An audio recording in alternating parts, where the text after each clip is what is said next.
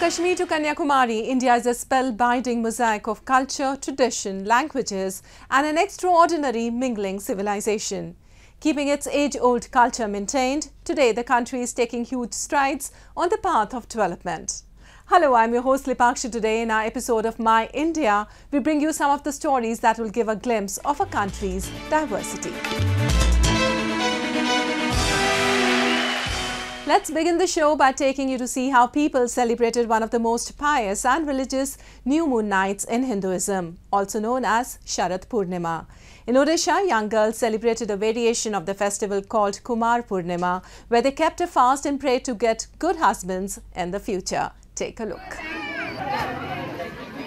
Festivals in India revolve around mythological tales, rituals and practices that have shaped religious practices and beliefs in the country. Sharad Purnima is considered to be one of the most sacred festivals in India. The full moon night or Purnima of the Ashwin month is known as Sharad Purnima. Celebrated across the length and breadth of the country, the festival is known by different names like Kojagari Purnima in different parts of the country. Statues of gods and goddesses are decked up in white clothes and items made of milk and dairy are offered to the deities. हम परंपरा से ही शरद पूर्णिमा के दिन माता लक्ष्मी की आराधना पूजन करते हैं और चांदनी रात में जो है खीर रख करके हम उसे औषधि रूप के रूप में उससे जो है पान करते हैं। आज ऐसा भी कहा जाता है कि आज की रात में औषधियों की स्पंदन शक्ति बढ़ जाती है। तो आज की रात्रि में जब अगर आप खीर जो है भोग अर्पित करके चंद्रमा की रात में रखते हैं और उसे पान करते हैं तो कई असाध्य बीमारियों को भी ठीक करने में ये आपको काफी मदद कर रहा है। In Jajpur city of Odisha, a grand festival of maidens was celebrated in the form of Kumar Utsav or Kumar Purnima. Young girls start fasting from the 7th day of Durga Puja until the full moon night of Sharad Purnima to get a handsome husband like Lord Kartikeya, the son of Lord Shiva in Hindu mythology. On the full moon night, unmarried girls get decked up in traditional clothes and celebrate the festival with music and dancing. They form beautiful murals using lily flower petals, also known as koti. हम दुर्गा पूजा के सप्तम दिन से अश्विन मास का पूर्णिमा तिथि तक पालन कर रहे हैं और ये लगातार पालन कर रहे हैं। और ये वाला जो दिन है इसमें हम बड़े वाले कोठी बना रहे हैं और एक दिन बाकी है जो कल है, वहाँ हमारा वो ये वाला पूजा समाप्त हो जाएगा। ये त्यौहार कई सालों से बना रहे हैं मेरे दीदियों ने और हम लोग भी बना रहे हैं। ये त्यौहार खासकर हम अच्छी चांद जैसी पति पाने के लिए हम ये करते हैं। Sharad Purnima marks the onset of winter season in Hindu lunar calendar and is celebrated in different ways not only in India but also in the neighboring nations of Nepal and Bangladesh as well.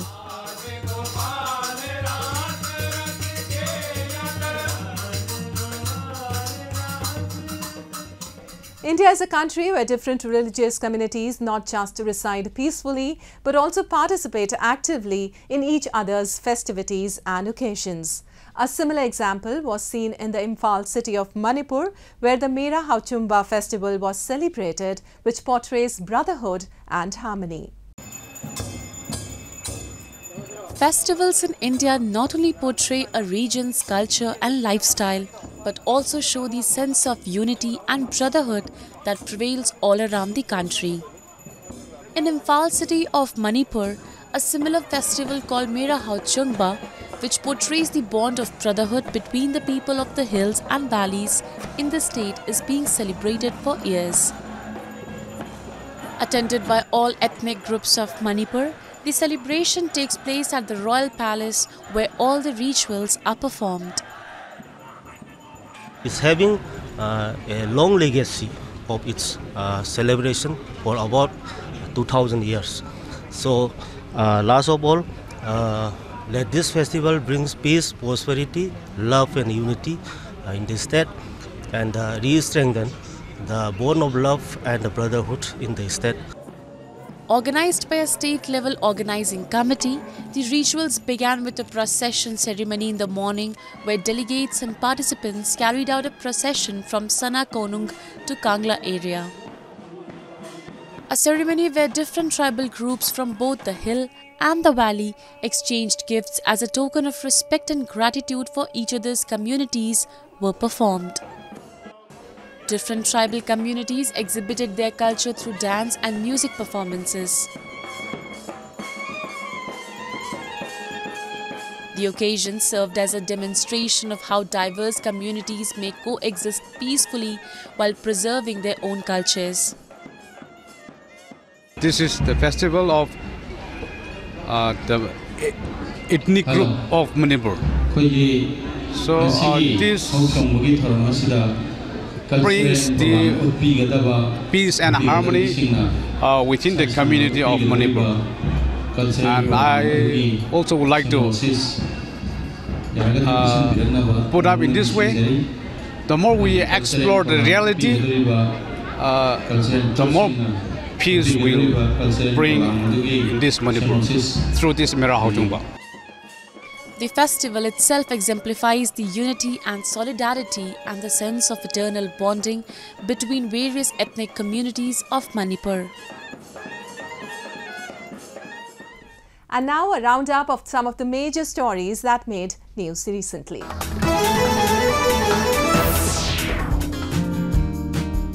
4 tiger cubs, 2 males and 2 females were released in the Bengal Safari Park in India's eastern Siliguri city for public viewing. The 4 cubs, Shera, Shiva, Tejal and Tara were seen prancing and playing around the park to the delight of the visitors. Tigress Sheila के 4 बच्चे थे, 2 mail 2 female, शेरा, शिवा, तेजल, तारा। वो चारों को आज प्रथम बार means पहली बार after their birth आज सफारी में छोड़ा गया। India was home to an estimated 40,000 tigers at the turn of the last century, but poaching and the loss of habitat brought them to the brink of extinction.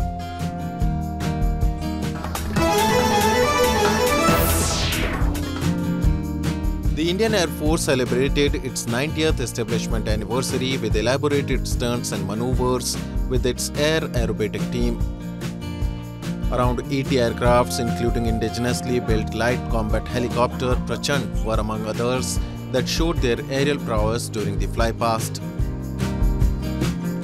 It is my privilege to announce that the government has approved the creation of a weapon system branch for the officers in the Indian Air Force. This is the first time since independence that a new operational branch is being created. This will essentially be for manning of 4 specialized streams of surface-to-surface missiles, surface-to-air missiles, remotely piloted aircraft, and weapon systems operators in twin and multi-crew aircraft. The Indian government also approved the creation of a new branch called the Weapon System Branch. Its creation would entail unification of all weapon system operators under one entity dedicated to the operational employment of all ground-based and specialist airborne weapon systems. Indian Air Force was established on October 8, 1932 as an auxiliary Royal British Air Force. The Indian Air Force safeguards the Indian territory and has been pivotal in providing help during natural calamities like during the floods in northern Uttarakhand state in 2011.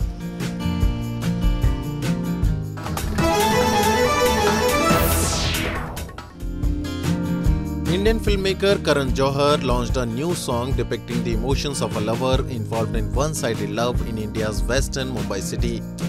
Johar, along with singer Lakshya Kapoor, actress Erica Fernandez, composers Mohsin Sheikh and Javed Khan released the Hindi song titled "Tumhe Pyar Karunga." और हमने भी बहुत दिल से ये गाना बनाया है, बहुत ही दिल से। ये किसी भी कोई भी प्रेमी की आशिक की ये मतलब प्रेम कहानी है। कभी ना कभी जिंदगी में उसके साथ ऐसा होता है और रश्मि विराग सर ने बहुत अच्छा लिखा है। The song has been composed by Sheikh and Khan and written by Rashmi Singh and Virag Mishra. The video stars Kapoor and Fernandez. तुम्हें प्यार करूंगा मैं इतना, कोई कर ना सकेगा जितना। Sufism has not only thrived but also have grown to be seen in India as a means of bringing together various religious groups.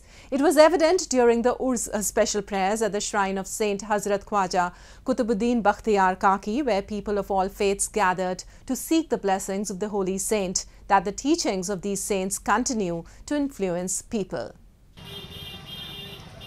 The shrine of Sufi Saint Hazrat Khwaja Qutbuddin Bakhtiyar Kaki, which is located in the Mehrauli area of Delhi, has long served as a symbol of interfaith cooperation and is often visited by a sizable number of devotees from India as well as other countries, regardless of their religion. Hazrat Khwaja Qutbuddin Bakhtiyar Kaki, one of the most revered Sufi saints, spent his entire life promoting Sufism and peace. Recently, 811th Urs was organized at the Dargah and was attended by individuals of all religions in order to continue his teachings of unity and communal harmony. दरगाह ये तमाम धर्मों के लिए हैं। ख्वाजा कुतुबुद्दीन बख्तियार काकी, ख्वाजा मोइनुद्दीन चिश्ती रहमतुल्लाह अलैह, ये सारे बुजुर्गान दीन जो थे, इनको इस चीज़ से मतलब नहीं था कि हिंदू कौन है, मुसलमान कौन है। इन्होंने इंसानियत की दावत दी है और इन्होंने अमन और शांति के लिए जितने अपनी ज़िंदगी जो वक़्फ़ की है, अमन और शांति इंसानियत को आगे बढ़ाने के लिए की है। सब धर्मों के लोग आते हैं, अपनी अपनी मुरादें पाते हैं, ये सब के लिए हैं। और जितने भी हैं बाहर से, बाहर कंट्री से, पूरे हिंदुस्तान से, गोसे गोसे, चप्पे चप्पे से सब यहाँ तशरीफ़ लाते हैं और यहाँ सब मुरादें पाते हैं। ये वाइस ख्वाजों की चौखट है, ये बहुत बड़ी हस्ती हैं और यहाँ पे सब ज़ायरीन आते हैं, अपनी अपनी दिल की मुरादें पाते हैं।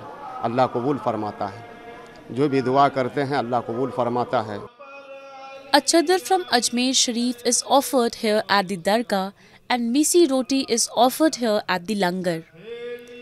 Coming from far and wide, these devotees attended the prayers to seek the blessings of the holy saint. It is believed that saints fulfills the wishes of all and nobody returns empty-handed from here. आज उनका उर्स मुबारक है। कल अजमेर शरीफ से चादर आई थी जो गुलाब हर साल आती है। एक गुलदस्ता है सूफ़ी संतों का, जो हमारा गंगा जमुना तहजीब है ना, सूफ़ी संतों ने जो बताया है वो ये आस्थाने हैं। सब धर्म के लोग आते हैं, हिंदू, मुस्लिम, सिख, ईसाई, सबके लिए खुला है और सबको फैज़ यहाँ से मिलता है और मिलता रहेगा क़यामत तक। For ages, the Sufi saints like Hazrat Khwaja Qutbuddin Bakhtiyar Kaki have propagated the message of spiritualism and harmony in our country, and their teachings are still playing a significant role in strengthening the thread of secularism. And now let's take a look at how the hospitality sector in India is reviving post-COVID-19 pandemic. After a serious hit during the pandemic, the industry is now taking an upward slope. Take a look. The global hotel industry was severely harmed by the COVID-19 pandemic.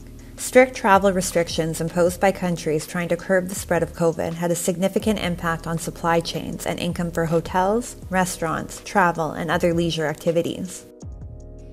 After a 2-year slump, the sector is gradually returning to pre-pandemic levels. The Indian hospitality industry has particularly accelerated with the government's renewed push to bring attention to the country's underexplored diverse ecosystem, vast heritage, and culture. India's Ministry of Tourism laid emphasis on promotion of domestic tourism and launched the Dekho Apna Desh initiative.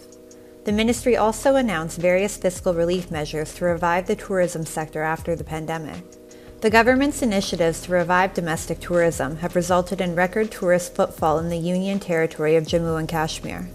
According to the Information and Public Relations of the J&K government, around 16.2 million tourists have visited the region since January this year. We've had so many tourists from different parts of the country internationally coming into Kashmir this year. I think it's wonderful to see so many tourists coming here, enjoying everything. We've ensured that these tourists get the best of facilities, and our major tourism players have played a major role in this. Many other Indian states are too experiencing an upsurge in the number of visitors and travelers. For example, the number of tourists in Goa has exceeded pre-COVID levels since September of 2021. Goa is with the full bang, with the open arms, welcoming tourists back into Goa. It may be a charter tourists or it may be a foreign tourist coming on the FIT or domestic tourists, which Goa they have made as their first destination, India, that as our Chief Minister calls it, tourism capital of India. According to the Investment Information and Credit Rating Agency, the Indian hotel industry started off on a promising note this fiscal year, with the country's luxury hotels registering 56 to 58% occupancy in the first quarter, even though it was not peak travel season. Centrally supported initiatives like the National Strategy for Sustainable Tourism and Responsible Traveler campaign and the National Integrated Database of Hospitality Industry have made travel and tourism even more organized and accessible. Leaders in the tourism industry have been extremely pleased with the government's active response during and in the aftermath of the pandemic. Indian hospitality industry has enjoyed moderate growth over the past couple of years, but there's certainly some great potential that lies ahead. This is a nation that is rich in culture and diversity. The World Economic Forum ranked India in its Tourism Competitive Index 65th in 2013, and it has grown to 34th in 2019. And now that the recovery is well and truly underway, I am sure that this number will rise in the future. The India Brand Equity Foundation, IBEF, predicts that the Indian travel market will grow to $125 billion USD in the 2027 to 2028 fiscal year. Despite the initial slowdown with the COVID-19 pandemic, the sector's growth outlook is positive, with revenues on a sharp upward trajectory. With a focus on the country's rich heritage, planned expansion, and steady rise in hospitality standards, India has loudly announced to people around the world that no matter where you are, India is ready to welcome you. And at the end, we bring you a few short stories about the recent developments and happenings from around the world in a section of World in Focus.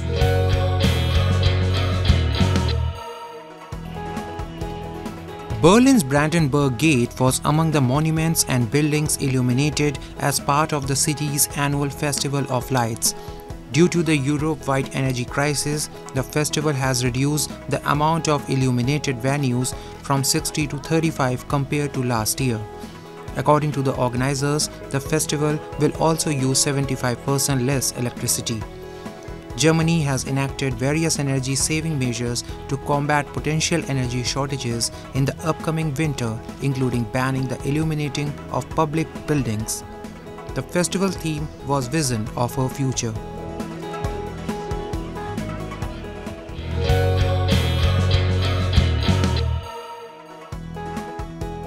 Japanese firm Shizumu Corporation introduced a jack-up vessel named Blue Wind. It builds big